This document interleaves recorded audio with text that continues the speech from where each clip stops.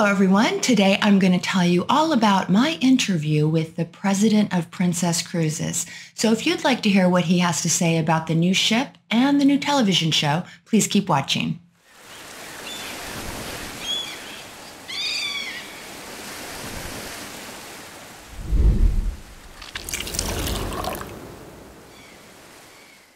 How are you today? I hope wherever you are having a splendid day. And if you're new to my channel, welcome. So I had a very unexpected opportunity to go to Princess headquarters and interview John Padgett, president of Princess Cruises. So I had done a video on the name reveal for the new Princess ship, which is the Sun Princess. And I guess they saw it, and I got an invitation that basically said, hey, if you'd like to come to our offices, John would be happy to talk to you one-on-one. And I was like, I was very surprised and flattered that they would want me to come to their offices and conduct an interview, but of course I said yes, and then I started to panic. I wasn't as nervous about doing the actual interview as I was about the equipment, but I got my very good friend Mary to accompany me because I had to bring my camera, the tripod, the ring light, the microphone, my laptop, etc., etc. And I was really worried that we might have a technological issue and I needed an extra set of hands to carry all the equipment. So thank you very much, Mary. So without further ado, here is my interview with John Padgett, or as they call him at Princess headquarters, JP.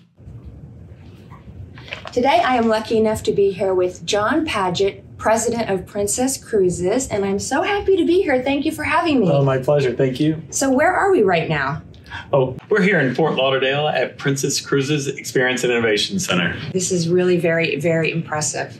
Yeah, well, this is the hub of our global operations and where we're here supporting the ship to make sure we give the greatest experience for all of our guests. That is amazing. So this is a super exciting time for Princess right now. The premiere of The Real Love Boat on CBS, and I had such a great time with the premiere party. The Love Boat originally, for over a decade, inspired millions of people from around the world for happiness. And then Princess Cruises carried that brand forward for 40 more years. And now Princess with Eureka and CBS have put that together to bring the Real Love Boat to a whole next generation. So we're super excited for what it's going to do for cruise overall, as well as Princess. I'm excited too. It looks like it's going to be a really great show. So I want to ask you some more questions about the Real Love Boat later, but let's first talk about the new ship, the Sun Princess. Now, as I understand it, this is the largest cruise ship that Princess has ever constructed. So how big is it? Well, the Sun Princess is 20% larger than anything that Princess has ever created before. It's going to carry over 4,300 guests, and everything about it is actually larger. So we were talking more balconies, more stateroom options, more food options, more entertainment, a piazza, which is to the next level. So it's really a special creation. It's an evolution of Princess. It's not a revolution because we took everything our guests love and we gave them more of it. Right. That sounds amazing. So you think that loyal Princess passengers are really going to respond well to this ship? I do, because we put extra effort to make sure that we took all of their opinions and perspectives into account when we created the Sun Princess on this new Sphere class that we were introducing. Okay, so speaking of the Sphere class, this is the first ship that will be in the new Sphere class. And I hear it has a distinguishing feature. Well, it is our first ship in the new Sphere class, following an extremely successful Royal class, which our guests absolutely love. But it has this dome, which is the first geodesic dome ever created at sea.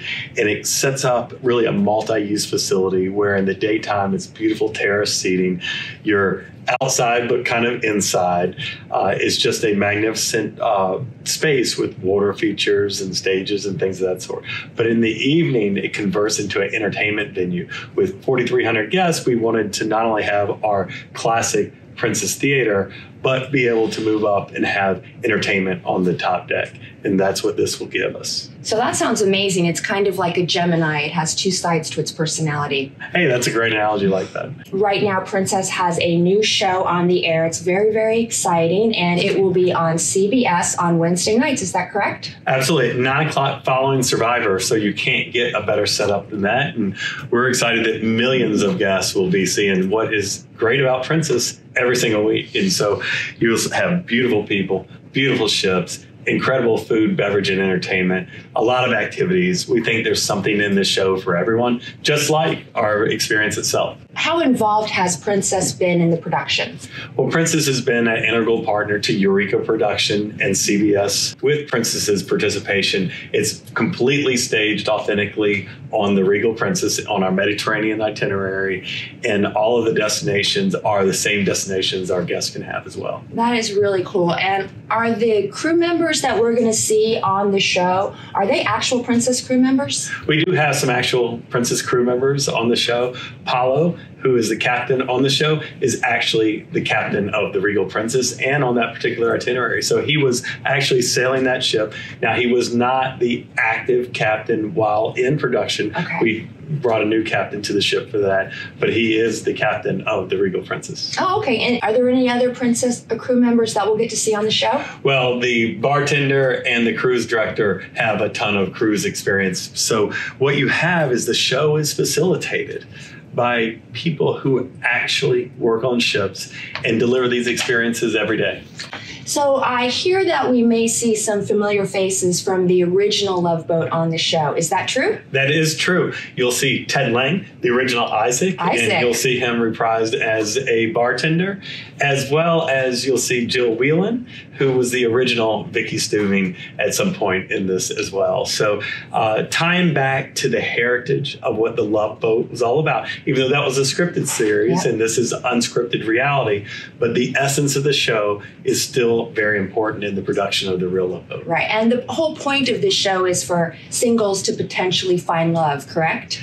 Well, the point of the real Love Boat is to show that in the most beautiful places in the world, on incredible ships, you can really make some great connections amongst people, create happiness. Now, I have to ask, these types of dating or reality shows tend to be very popular with women. So are you really going to watch The Real Love Boat? I'm definitely watching The Real Love Boat. I love reality TV. I've watched every season of Survivor, a Big Brother fan and an Amazing Race fan. And so this is kind of a really important and special to me that we have a show in that lineup. That is so cool. I will tell you that my husband is not a big reality TV fan, but he is a huge cruise fan, and he is planning to watch too. All right. Well, there is a new person for reality TV, and we hope there'll be a lot of folks that come cruising as well after seeing how magnificent these ships are. So last question, what do you think is going to be the coolest cruise itinerary destination for 2023? Well, I think no doubt with the Real Love Boat, the Mediterranean itinerary is going to be off the charts. But really, I'm looking at Alaska 23 in the summer because the Alaska market hasn't been fully open for over 3 years. So I think the pent-up demand to head to Alaska, which anyone who hasn't gone to Alaska knows it's a life changer. It's epic. And so I would encourage people to go ahead and book that 2023 Alaska cruise right now.